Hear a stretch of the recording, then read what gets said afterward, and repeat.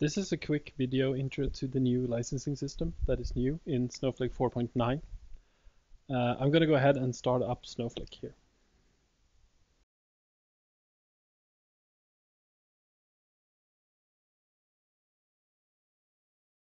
Okay, so now you're going to get something new. This is where you log in with your Snowflake account.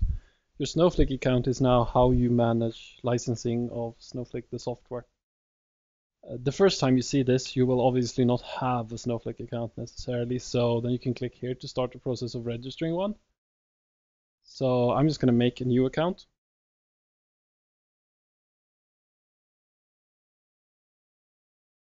Just put in a username and a password. Now I'm going to get an email link sent to my email.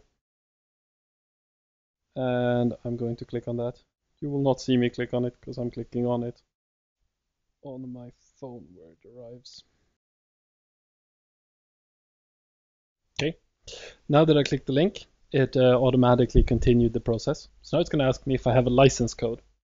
License codes are the codes from Snowflake's licensing system before this new one was introduced.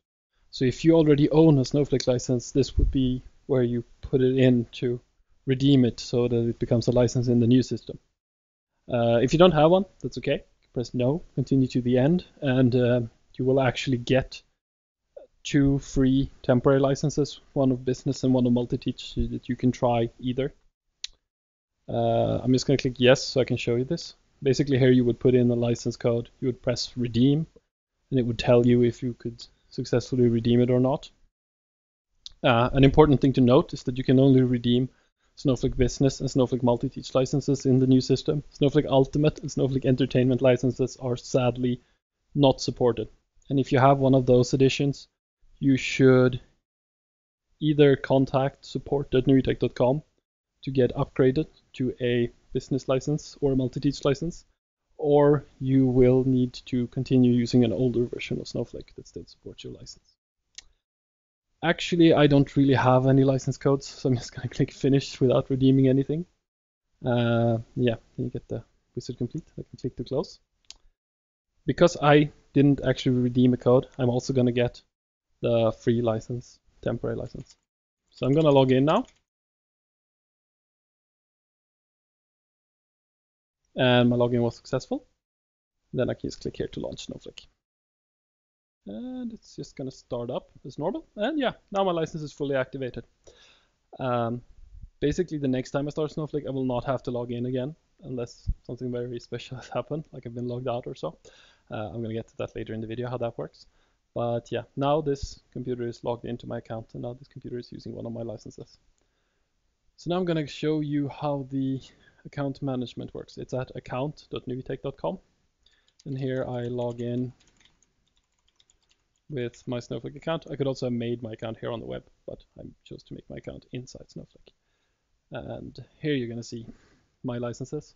So basically here is my business license slot, and here is my multi-teach license slot. Since I signed in with business, I'm using up the business one.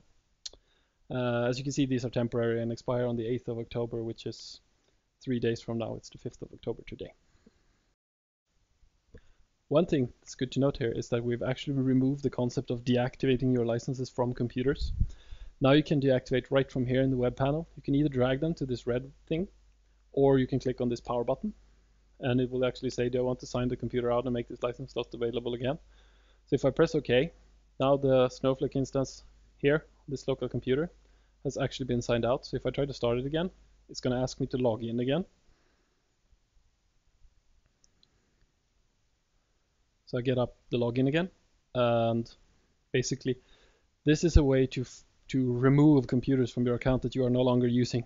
And you can even do it with computers that you have lost, that have broken down, that have hardware failures or anything. So from here you can manage all of your computers.